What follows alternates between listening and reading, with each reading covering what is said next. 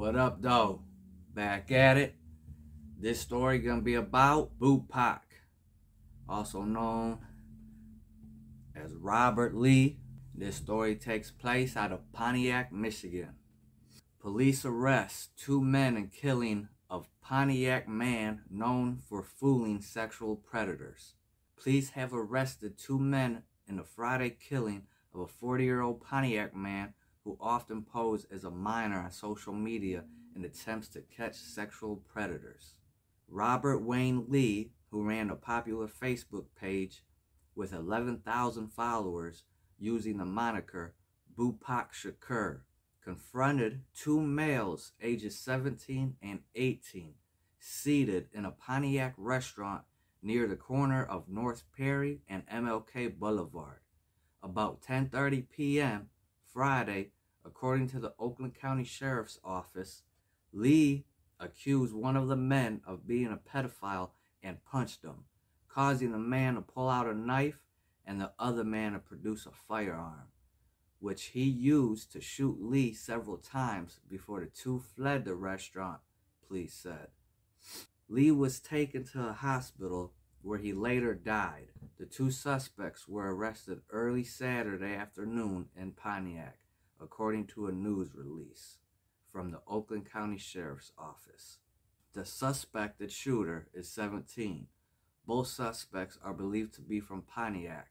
Detectives were expected to turn the case over to prosecutors for potential charges on Sunday or Monday. Police said Lee's running ruse, posing as a 15-year-old girl online, was at times successful, but also resulted in false accusations.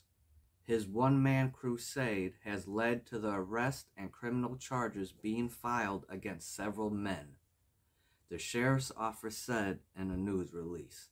He has also mistakenly identified someone as a sexual predator who was not. While we certainly understand his desire to hold child predators accountable, many times well-intentioned individuals who engaged in this don't know the standard of evidence required for convictions and often underestimated the potential for violence confronting a suspected predator, said Sheriff Michael Bouchard.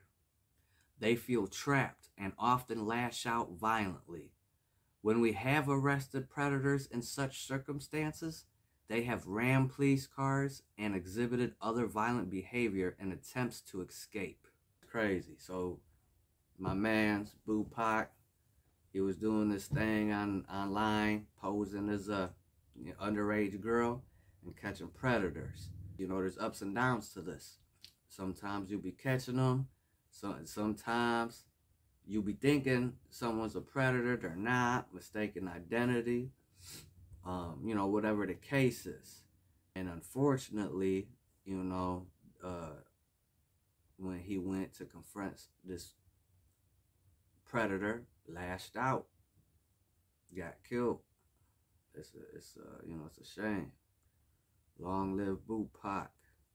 One post on social media read, "I think it's important for the citizens of Pontiac to know that the owner Tony of Universal Coney Island shut his business down during a candlelight vigil for my cousin Boopac Shakur, and he gave flowers to his mom. In addition, he offered to feed the immediate family for free, and he was very sincere for the loss of our family member.